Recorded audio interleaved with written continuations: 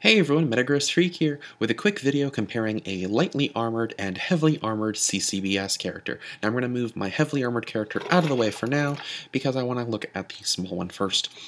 So the best part about having a lightly armored CCBS character like this is you can use a lot smaller pieces, and it's a lot easier to manage. Let me remove this chain to show you the character's arm, for example. On this, I'm able to use the smallest possible bone pieces that use ball joints, and the armor pieces I'm able to use are I believe this is a size 1 or size 2 and a size 2/3 shell. This makes essentially it because I have smaller armor, I can also have smaller limbs. And so the character, as you notice, is a lot smaller than the larger one I had, significantly smaller in fact, and you only need about 10 armor pieces, the 8 shells, the 1 chest plate, and the mask. However, when compared to the heavily armored character, it's a different story. As you can see, the smaller character, which is about a hand high, is, I'd say, about an average of 3 inches shorter than this heavily armored character, and that's because the heavily armored characters need larger limbs. For example, the limb pieces I used on this guy would not be able to support the chest plates I use on these legs. However, these legs have peg holes, as you can see. They have peg holes which allow you to attach armor on the back of the leg. Also, larger pieces, like the ones I used for the thigh, have a number of holes. This one has 4, which I'm able to attach armor like this on, the Vorox armor, onto the back.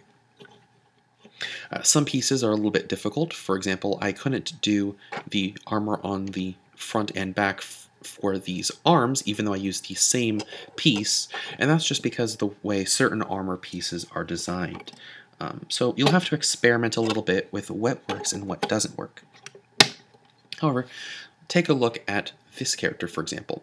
This character has, of course, the mask. They have a chest plate, a little armor piece on the chest plate, as well as 2 additional chest plates with armor pieces down here on the leg.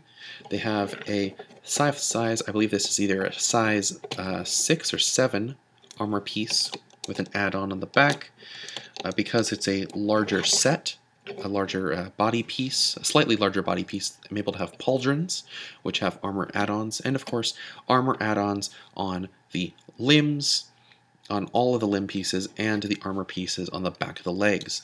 This is significantly more armor pieces. I believe this is 31 in total. You might want to count to check my math, but I believe that's 31 in total, as opposed to the 10. Which is on this little guy. So yeah, keep that in mind when you're designing characters.